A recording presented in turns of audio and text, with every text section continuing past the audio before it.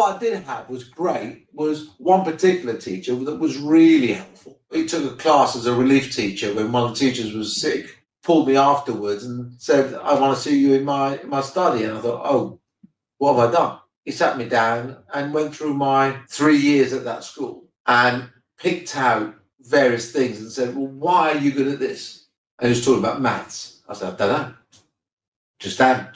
He said, why do you think you're not as good at English or history? I said, I don't know. Because I find it hard to understand. And he recognised that I was struggling with what is commonly now known as dyslexia, but wasn't a problem as far as numbers was concerned.